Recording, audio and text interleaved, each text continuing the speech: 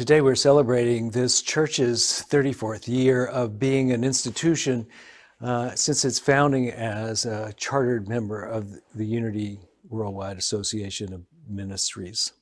I think I came here 18 years ago, and in that time I have been so happy and felt so lucky that this community has been so stable and so well organized that in many ways the church is a shining example of what a community can do. So I want to talk to you about something I think we need to work on, not as though we're in a deficit as a community, but that we need to work on to make ourselves healthier and to make our community, both this one but more importantly, the larger community, healthy.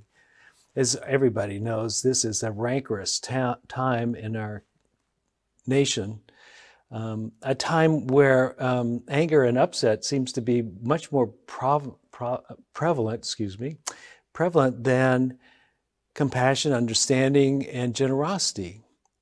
And so if we can deepen into the skills that it takes to keep the world together, keep families together, keep a church together, I think we will profit greatly by that. Forgiveness, meaning a deep understanding of the nature of things, that it's really not possible for someone to be your enemy because they're really you.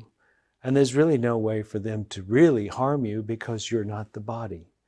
And if we could get those two things, I think we might be able to naturally slide into a deeper way of seeing the world, a deeper way that allows us to remember we are really one with each other, not separate. So much of what happens in a relationship is what we say. Sometimes it's things we do, but much more of the interaction of a relationship is verbal. And so one of the things I think we should really start off with is this idea of being careful rather than crushing the other. If you think about this idea of being careful, you weigh your words to see with the thought, I hope this still allows me to move closer to this person. And once we do that, I think we can set up a space for us to be curious instead of critical. If we have not offended them so much that they need to attack, that we can then begin to unwrap what is going on between us. If we could be curious and wonder where this is coming from, not in such a way as to correct them, but why does it feel that way for you? Tell me more is one of my favorite phrases in this situation. Tell me more. And it may be that they are not being all that pleasant in my direction, but if I can remember to say, tell me more, then ultimately they feel heard. Let's hope they ultimately feel heard, and they come back with more of the same for me. It seems it's the beginning of a mutual experience to be curious. And along that same line, try to ask rather than assume. Many times we assume that their motivation is whatever we would be doing in that situation.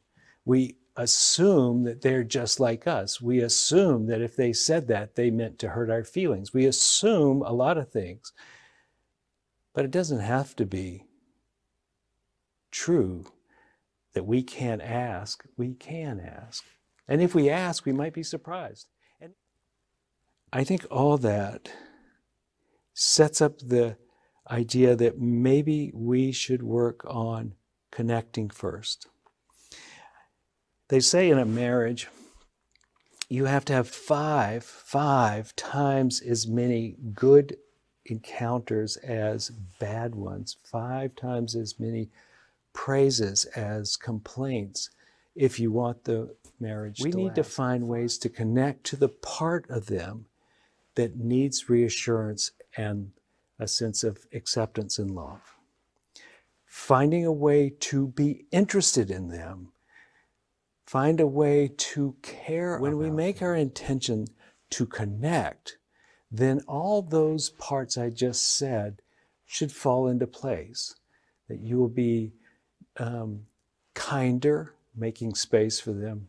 You'll be curious and ask, and then there will be room for this connection. Now, in this time period when there is so much animosity between the left and the right, and social media has poisoned so many minds against the other, I think one of the things that we might want to do is take a break from reading news feeds that are not from trusted sources, not from your friends, not from your friends' friends, not from what Google sends you or from Facebook sends you, but try to find a neutral, long-standing, trustworthy news source so that we are not filled with conspiracy theories and theories of why the other people are terrible. It's time for us to become wiser in what we consume. Let's think about how we can love each other. And this would work in your home. This would work in your neighborhood. It would work in the country, that we begin to engage the world with respect.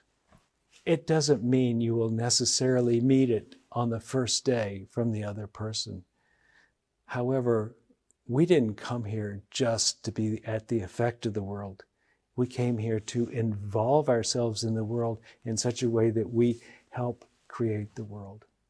Let us use this time as a strong spiritual community that has been around for 34 years to deepen into our own teachings so that we actually march out into the world, not to conquer. Let's use these techniques to bring us together.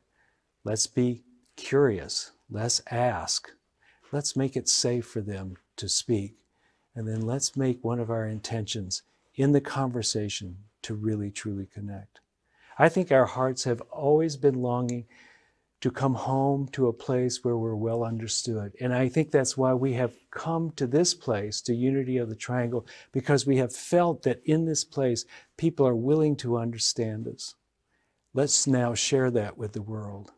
This is our homecoming, but it can bring the rest of the world home to us.